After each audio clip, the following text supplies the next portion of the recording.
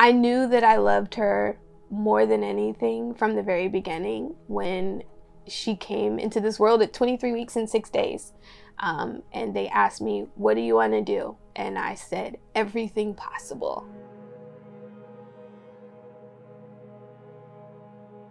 Mitch and I did IVF.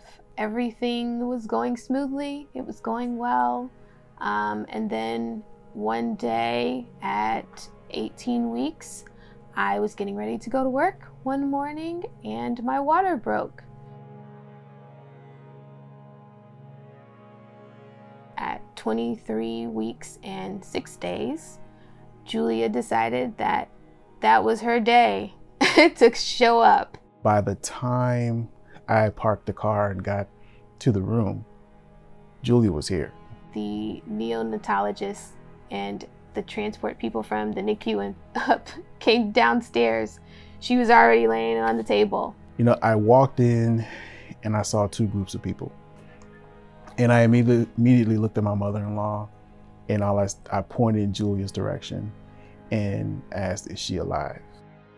I was panicking, but I knew I had to be calm. I thought that we had lost the pregnancy.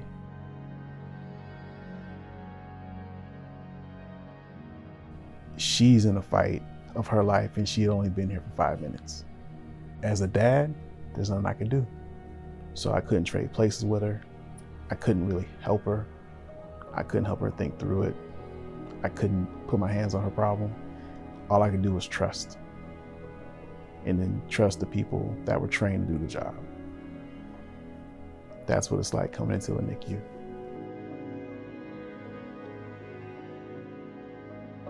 It didn't hit me until the first time I could do a hand hug with her. And then as soon as I reached into her isolate, Julia reached up and grabbed my pinky. It was life-changing, like instantly.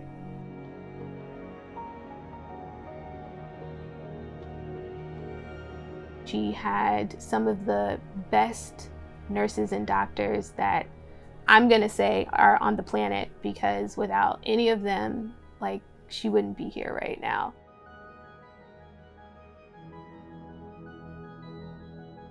Somebody to just kind of help you, guide you through the process and be that person to connect you with other people so you know you're not the only person going through things by yourself. It makes a lot of difference.